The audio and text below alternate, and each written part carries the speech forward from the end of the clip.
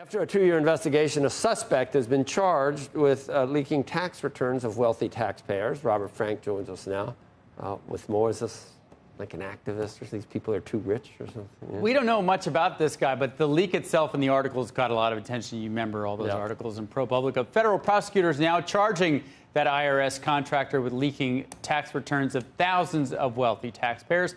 Charles Littlejohn of Washington, D.C. faces up to 5 years in prison after being charged with unauthorized disclosure of tax information. Court records say he stole the returns between 2018 and 2020 while he was working on that IRS contract. The returns were leaked to 2 news organizations. They were not named in this legal filing.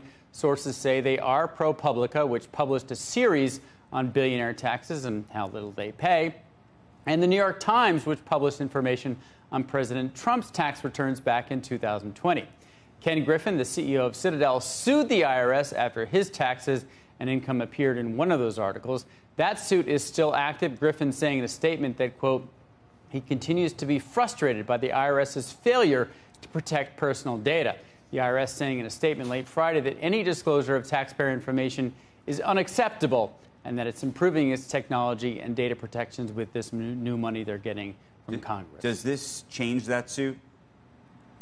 Meaning, does it make it stronger for Ken Griffin? I don't think it changes.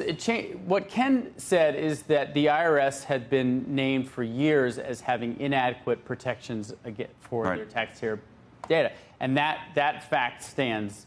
Well, by default, his information was disclosed, but as were all of the others. So the other question is, do the other people bring cases as well?